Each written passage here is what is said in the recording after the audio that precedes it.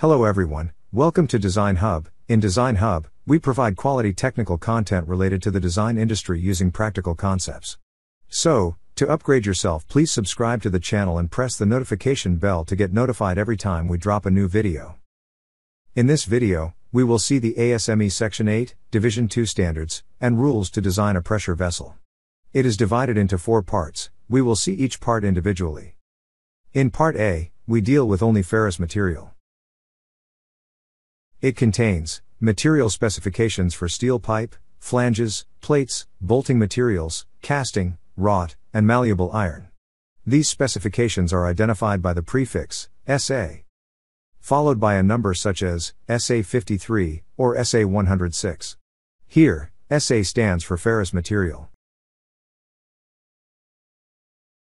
In Part B, we deal with only non-ferrous material.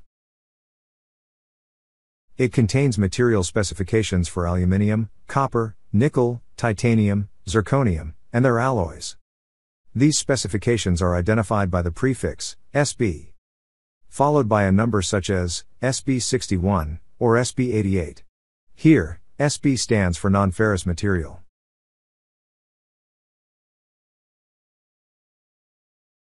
In Part C, which deals with welding filler materials, also we can mention it as SFA.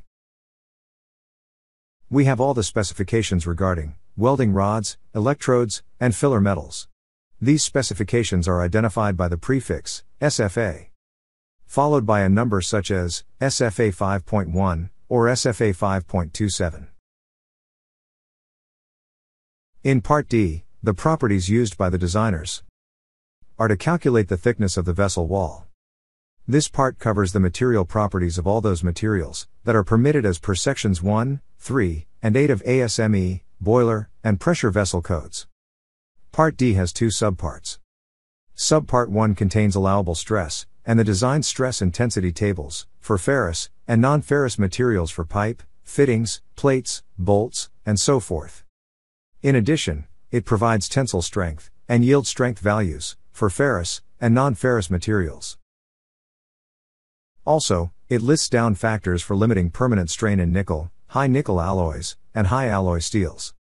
Subpart 2 has tables and charts providing physical properties, such as coefficient of thermal expansion, modulus of elasticity, and other technical data needed for the design and construction of pressure vessel containing components and their supports made from ferrous and non-ferrous materials. You can refer to this flow chart to learn about ASME, Section 8, Division 2. Thanks for watching. Until then, learn and grow.